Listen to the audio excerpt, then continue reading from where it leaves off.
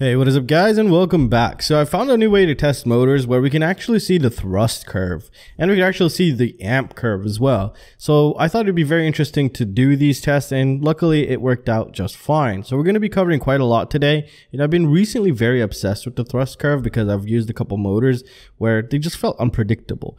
And as time goes on, we get more data, we'll be able to compare. So what we're looking at today is the Emax EcoII 1700 kV. And I'm also going to be showing you the difference of the thrust curve between the 2207 and the 2306. So first, this main video is mainly about the 2207. Everything is linked down below. Also the timestamps, hopefully if I do this organized. And I do have a coupon for you in the links below. So let's get started here. Let's make sense of all this data. There's quite a lot of data. I've had to make this video around 25 times already because I just got lost making it. These very linear lines right here, this is the throttle. So I have a script that actually tests this, and it just does the throttle very linearly, and it takes samples, how much thrust, how much amperage, how much watts it's pulling, and everything of that nature. Up top is the thrust, on the bottom is the amp draw. So they are relative, so we can actually grab this line and see how much amp they were pulling.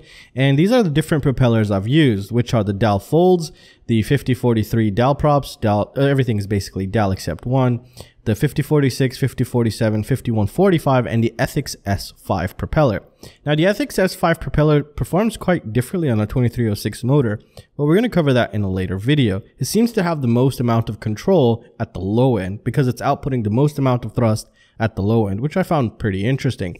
And there's another thing we can do with this test is that we can also see how different propellers react with different motors, which I find very interesting, and you might as well. So let's start with 25% throttle here really quickly. And, or actually I'm going to show you the throttle curve really quickly. So let's just zoom out a little bit and make this line as linear as possible. So you can see how the throttle is up, and you can see that the thrust curve kind of dips and curves, and then it picks back up around this area right here. And we can see the same thing going on with the amp draw.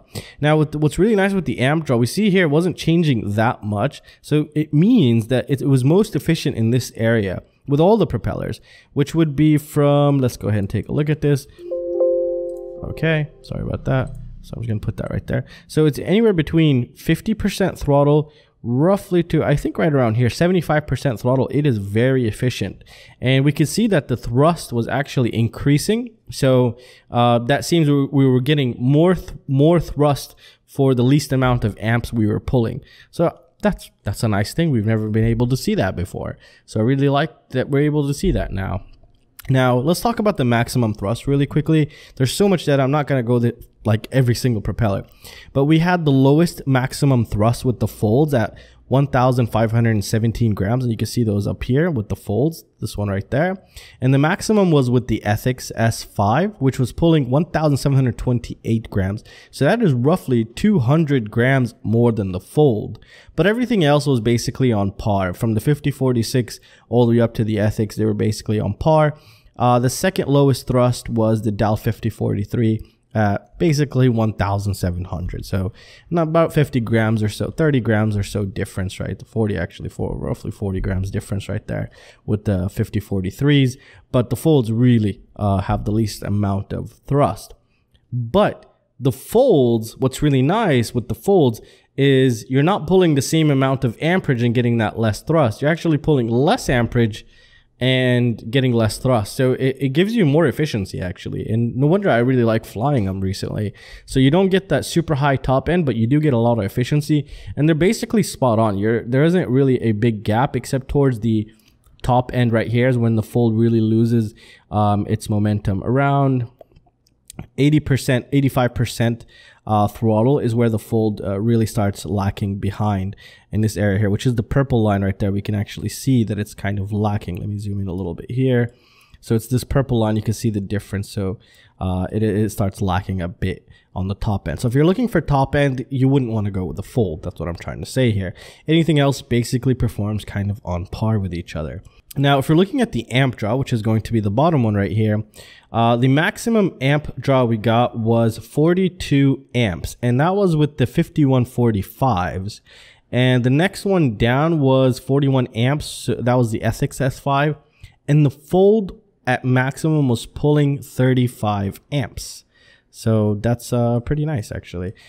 So that's really it. I'm going to have the Excel sheet or the CSV file linked down below so you can go through it more carefully, because there would be so much data to unpack and I'll lose a lot of people here. And I want your suggestions on how to make this better and what else you would like to see. So the CSV file you'll receive is going to have the time, the signal, which is the throttle level. 1000 means 0, 2000 means 100% throttle. And it's going to have the full thrust values, the voltage, the current, the watts for each propeller here on this motor. So that will be linked down below. If I do forget, comment down below and let me know that I forgot, because I usually forget a lot of things. So now let's just take a quick sneak peek at the difference between a 2306 and the 2207. However, they don't have the same KV, but we're just going to let that pass for now and just take a look at it, because I don't think we've ever seen anything like this. And this is it right here.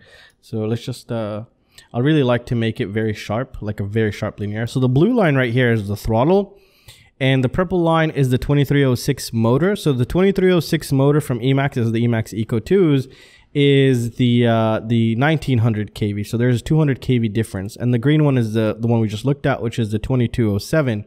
And again, it's 1700 kV. Here around this area with the 2306, the motor overheated because we were running it quite a lot after each other. My assistant didn't know you're supposed to wait a bit on this one right here. This was the first one he started testing. So yeah, just ignore this part right now. We'll get to see that in the official video once I finish testing them properly.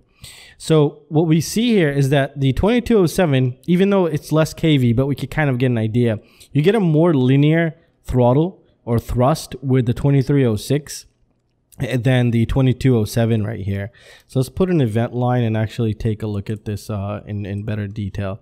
So this would be here, and that would be there, and that would be here. So we can see that the difference of a thrust between them around the 50, or this is actually 60% throttle. I think this is the point where the difference was really big. It's actually pretty big. It's around 100 grams of thrust difference. Actually more. Whoa. 200 grams of thrust difference. Look at that. That's crazy. So around 65% throttle, we see that the difference in thrust is around 200 grams. That's crazy right there. So what does this say really? Well, it's really hard to say anything because the KVs are different. So obviously they're going to be spinning at different speeds, but you can see the curve difference here compared to the throttle. And it seems that the 2306 is more linear, and you can see that it really picks up towards the end. And we're just gonna need more data, but I just thought it was very interesting to look at and get your guys' opinions and thoughts about this. And I can't wait to get more motors in and start comparing these and actually get more data that's very comparable, especially with the same KVs, and see the difference we see here. And I still don't know how this relates to real life. This is still too early. This is the first test I've ever done like this, and I really hope you guys enjoy it, because if you guys don't, I'm gonna stop making these because they take so much time to make. It's insane. So if it's getting like 400 or 500 views, there's no reason to do it actually. But this was a really nice way to put numbers on these motors, and they seem to be very well. And just wait for the 2807s and the 2306s to be tested. And I really hope you guys enjoyed the video. The links are down below to the motors, and come join my Patreon. I do a ton of giveaways there. Why don't you join? There's a lot of benefits you get there, and also check the links down below. There's a lot of things you could benefit from, such as my FPV social media platform, which is called FPV-Link, and also AskFPV. If you have any questions related to FPV, go there, ask. The whole community will jump in and help you. It's pretty insane actually. It's taken off quite good, like really good. I'm so happy for that. Everybody's getting helped, and it's just really nice to look at. And well, that's it guys. I'll see you guys in the next one. Peace.